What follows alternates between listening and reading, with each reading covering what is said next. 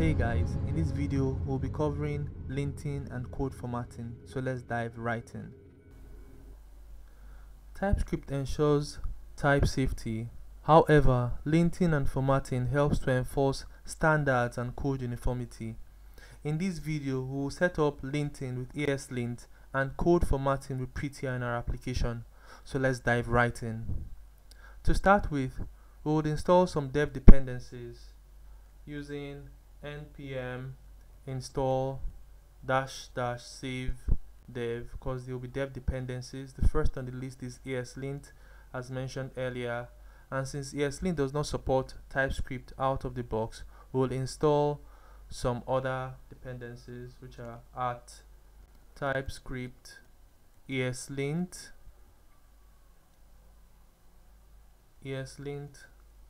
plugin at TypeScript eslint parser and prettier, as mentioned earlier. So I'll just hit enter and let it run. After the installation is completed, we will need to configure eslint in our application, and to do that we will need to create an eslint rc file in the root of our application. So I'll just do that, touch.eslint rc. So we created that in the root and we'll open it, and within this file we'll add our configuration,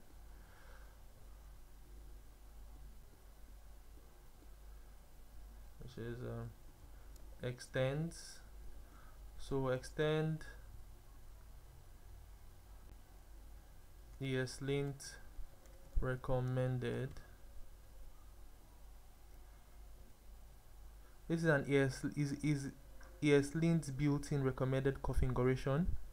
We'll also extend the plugin we installed earlier on, which is plugin at TypeScript eslint recommended.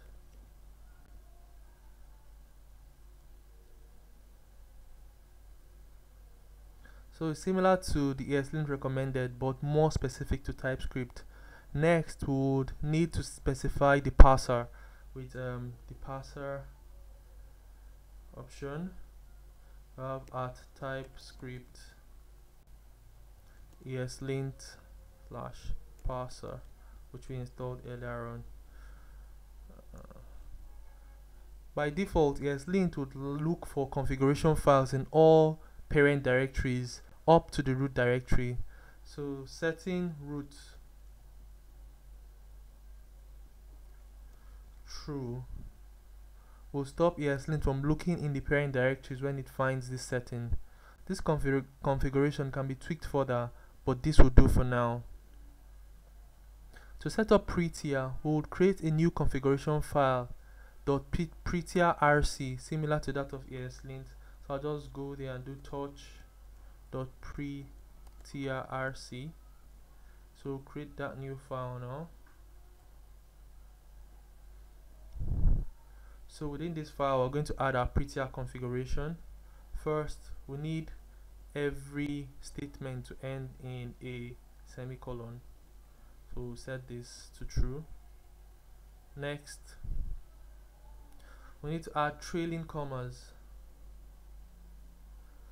We'll add this particular setting. So print trailing commas in multi-line comma separated semantic structures like arrays and objects.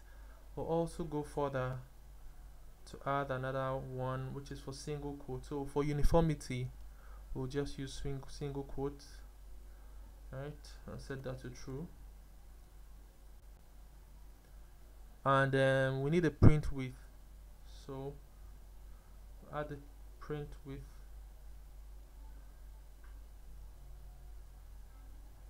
The print width option, we set it to 80. So this specifies the line length that the prettier will wrap on. So finally, we'll add one other one, which is the tab width. So we'll set it to 2. So this is the number of spaces per indentation level. So with this we have our prettier setup and our eslint setup. So to lint and format our code, we would create some scripts in our package.json file.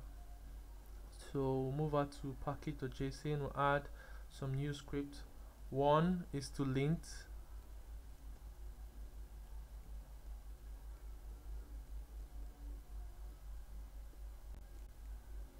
We'll use the eslint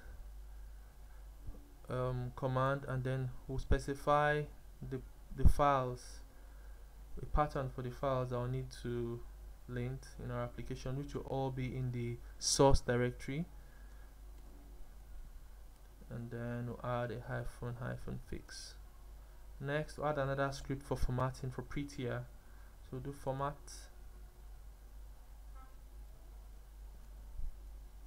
prettier -- right source / so still linting the same pattern for files ts. So far we have been able to set up formatting and linting. However, to ensure that the linting rules are adhered to, we can install a small package, husky, and define a pre-commit hook to run lints before any commit and prevent bad code from being committed to our code, to our source code.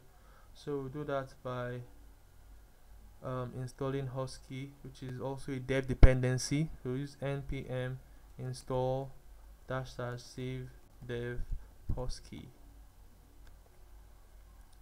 So next we'll also add a code block in our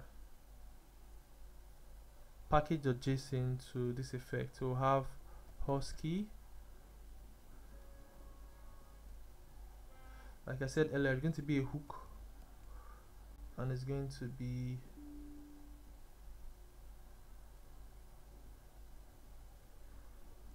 pre-commit npm run lint. So it's going to run our lint command before every commit. So to wrap it all up, in this video we have been able to set up formatting with rules to enforce maximum line length, comma style, and the likes. Also, we have also set up linting for code quality, like disallowing unused variables, and finally added a hook to run linting before commits using husky. Thank you very much for staying tuned on this video. So I'll see you in the next video. Hope you enjoyed the video. Kindly subscribe, like, share, and turn on post notification to get notified when we post new videos, and encourage the channel to create more feature focused contents.